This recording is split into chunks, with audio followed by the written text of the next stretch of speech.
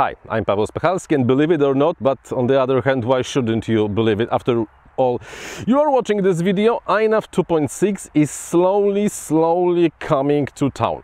I cannot give you yet the exact date when the INAV 2.6 will be released, because we are still missing one of the major features that we really do want to, or rather have to, put into the next release, and this is the support of the H743 boards. So mainly the Matek H743-WING, but not only. This is the framework for the whole family of H7 CPUs. So this still requires at least a few weeks of work. So my wild guess, somewhere between October and November, definitely Q4 of 2020. This video is also not a complete and detailed list of the changes that INAV 2.6 will bring, because, well, it's definitely too early for that.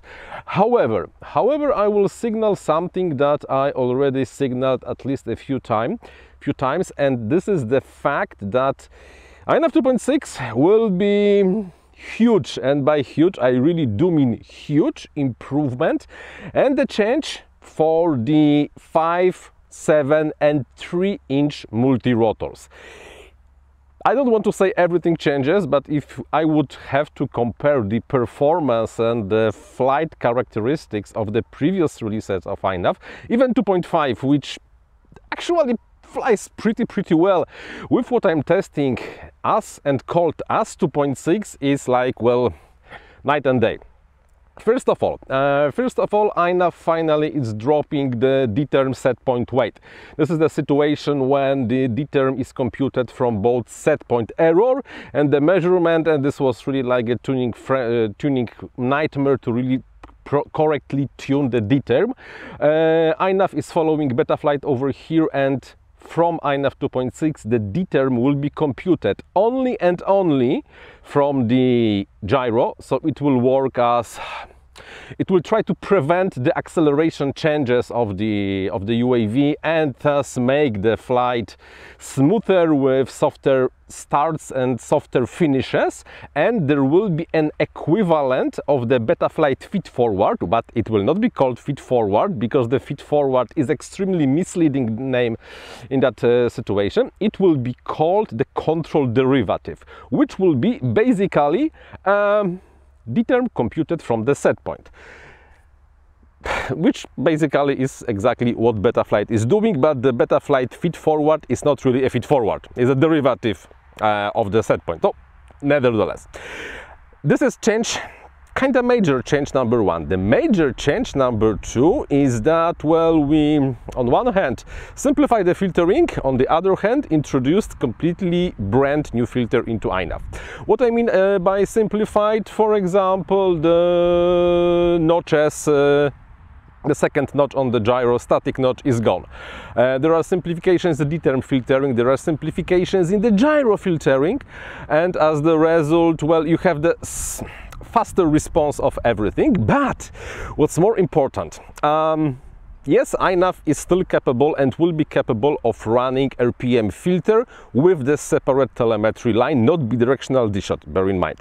However, starting from the INAV 2.6, we are kinda saying that, yeah, RPM filtering is kinda deprecated, please do not use this. The reference tune for 3 up to 7, but to be honest, not only multirotors, is with RPM off.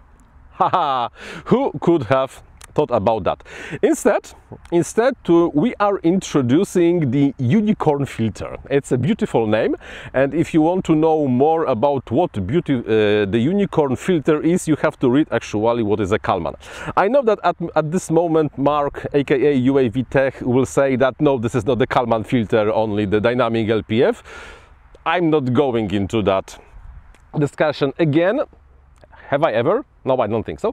However, with INAV 2.6, INAV will be shipped with, by default, enabled Kalman filter, borrowed and then slightly refactored from the ImuFlight. And the results are, well, bloody amazing, really, honestly.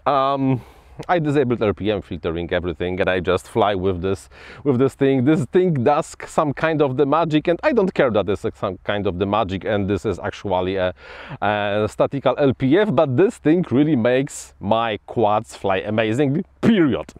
Which is also interesting, that if you at one day will want to compare the gyro traces with the Unicorn Kalman filter enabled, sorry, but because to be honest, the Kalman filter is not really a filter, it's more or less an estimator, so we are not putting this in the gyro subroutine, we are putting this in the PID subroutine, because it estimates and guesses the future values of the measurement. This is something like a caveat. The result, oh boy, I do love INAV 2.6, really I do. Besides that, what will definitely go into INAV 2.6?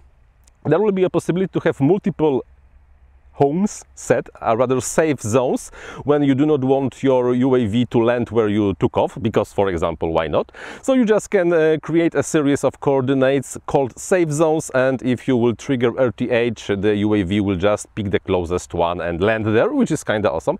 There will be a huge improvement in the navigation engine, which kinda puts us in line with Multi-V was offering years ago, because finally there will be, for example, a point of interest and land and basically everything that previously Multi-V was offering. So we're finally catching up to something built on the Arduino. Then improvement for the multi-rotor navigation should be much smoother. Improvement, I don't remember exact what, but do remember some improvement also for the fixed wings flyers. There will be a huge improvement for all the Crossfire users, because you will be able to display link quality and RSSI in the OSD together with some other things, so you will finally know what your link quality is. And what else? Well, actually pretty plenty, and to be honest, we have really enough of the code and the material ready for be